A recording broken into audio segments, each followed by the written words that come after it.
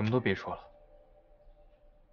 这是我打职业以来存的所有积蓄，除了我每个月打给你们的钱，还有我的日常开销，其他的都在这儿了，你们都拿走吧。想去干什么就去干什么，去给他盖房子也好，交彩礼也罢，去赌，去造，不用憋那么多理由。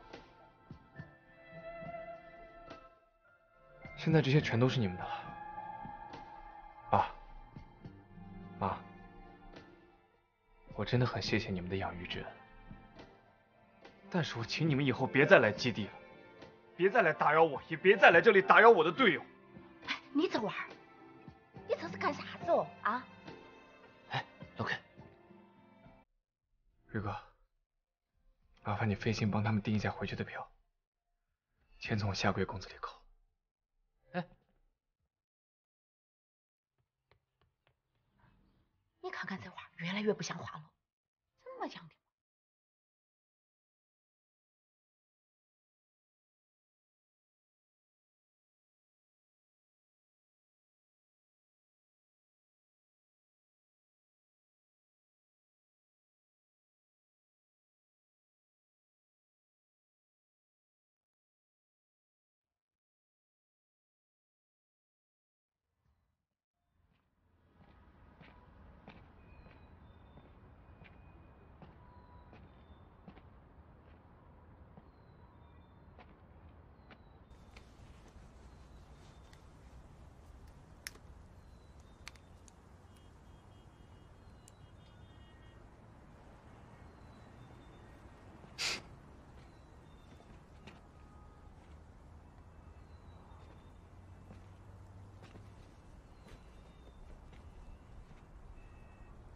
扔了，可就再也找不回来了。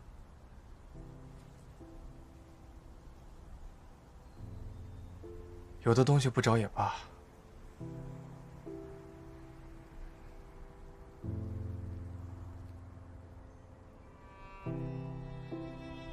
从小到大，我做什么都是错的，我弟做什么都是对的。我想读书的时候说我不是那块料，要我去学手艺，跟我爸干活，我不愿意，我偏要上学。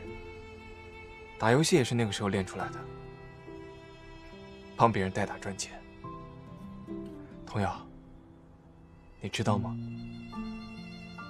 其实那个时候我一点也不喜欢打游戏，就觉得只是个赚钱的工具。要不是后来碰到了明神，我可能一辈子都不知道电子竞技是什么。后来我热爱了，我明白了，但是我对我的父母而言，就依旧只是个赚钱的工具。其实也可以理解吧，他们那一辈人就是需要多沟通的。我爸妈也是，你不是也见过他们吗？童瑶，我们不一样。怎么不一样了？你的父母很好，他们很爱你，而我，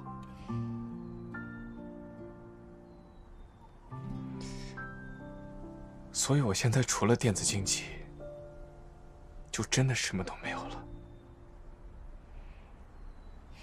你还有我们啊。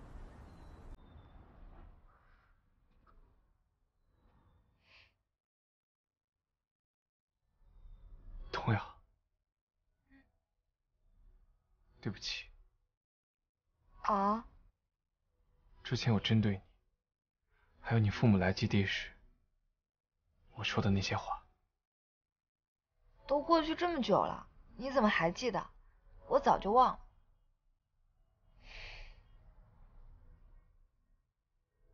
走吧，老 K，我们回基地吧。